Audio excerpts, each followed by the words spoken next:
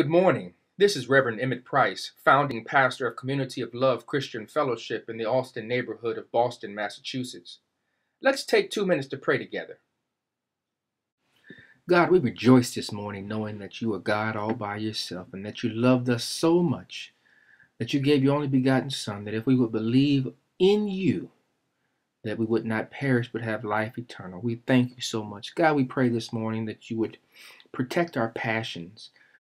God, and beyond our passions, we pray that you help us to maintain our priorities, those things that we would articulate as being most important in our lives.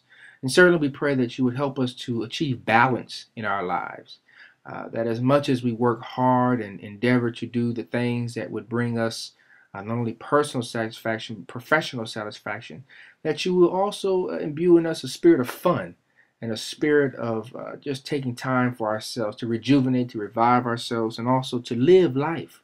For God, we know that life is short.